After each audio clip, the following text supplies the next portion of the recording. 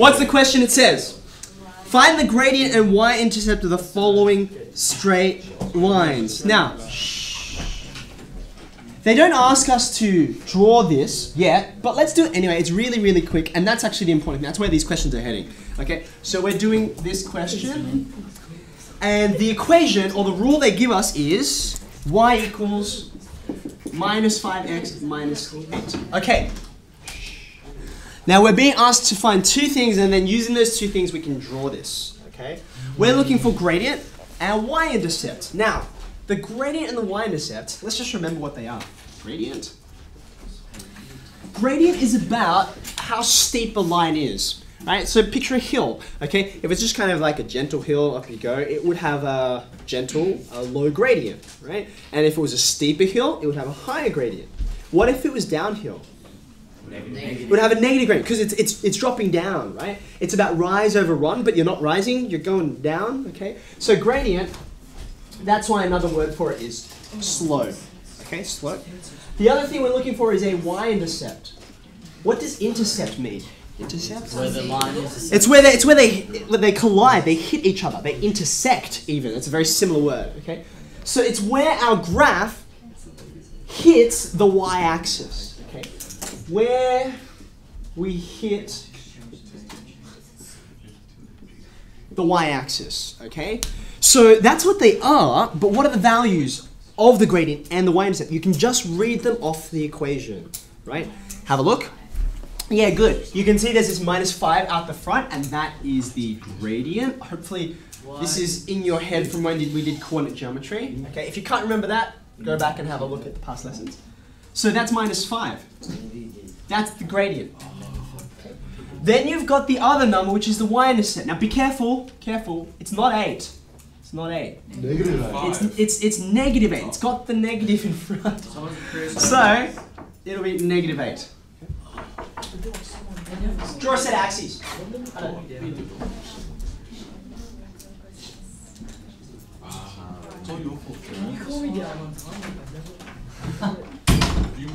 Okay, did you start drawing a set of axes? Yep. You're ahead of me then. So when are we going to get a part B back? Probably this week. This week? Really? Oh, actually, no, I take that back. I reckon it'll be early next week. Yeah, because we don't have another lesson. We have one? Actually, I have to talk about that a bit later on. We're on Friday. It's is something you do in skating, and it's a massive line when you get like a line of people and you like travel. It's really weird. Well, it's all about lines, right? Okay, here's my set of axes. Now, just as a point of interest, you probably didn't draw your set of axes like this. You probably drew it, I mean, a kind of standard way of drawing a set of axes is to make it somewhat symmetrical, like that. Okay. Now, I wonder if you can see why I have drawn it like this. Because it's negative. Okay, so look at both these numbers. I'm sorry, I should have. Yeah, you should have went, but that's, luckily you were right, okay? Both of these numbers are negative. So that means number one, this y-intercept, it's going to be all the way down, well, negative 8. Actually, let's put that on now, okay? So if I've got 0 up here, that's the origin. There's my y-axis, there's my x-axis. So here is where the y-axis is intersecting with the graph. So I'll just make that minus 8. There's no reason to put minus 1, 2, 3, 4, 5, 6, 7, 8. You just need the one that's important. Okay, so then I just need to draw my line. It has a gradient of minus 5. So what does that mean? It means it's dropping down. It's decreasing. It's not rising. It's dropping, I guess. Okay. And it's a 5. That's really, really steep, right? You're just gonna like drop off like that. So I'm gonna draw a line something like this. Oh wow. Oh, super steep. Okay. Now, okay. The next then logical question is, what's that value up there? Now, this question, it doesn't ask us what that is. But you know what? We can work it out anyway. And it doesn't take long. Okay. Have a look at this.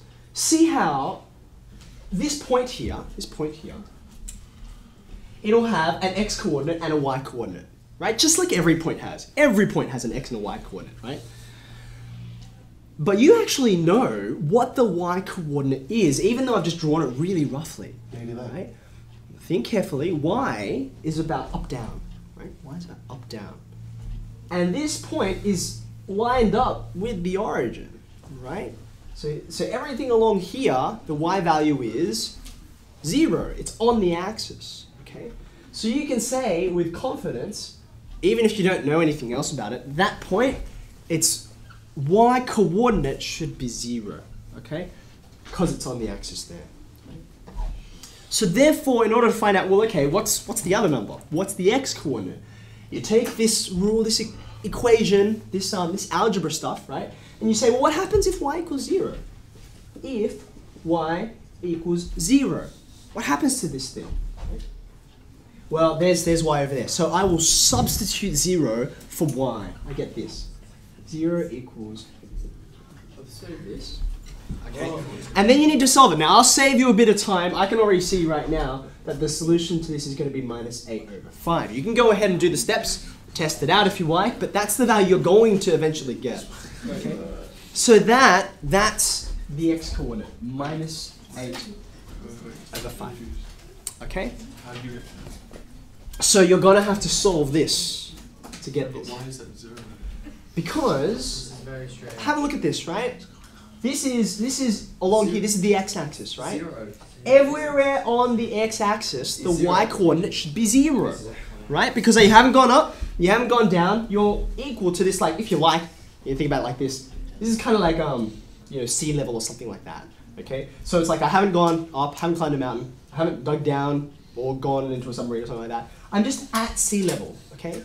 So everywhere here should have a altitude, I guess, of 0, right? So that's why I know the y-coordinate is 0. Ali. So like, you can do that with any gradient and y-intercept? Okay, yes you can, and that's exactly what we're going to do on the next question. So have a look at 2G, okay? I'll use this. So what's our final answer? So Minus That's it. 8. That's it. That's the final answer. I mean, what they wanted was this, and we also drew it. Often the drawing, the sketch, is the actual question. Okay.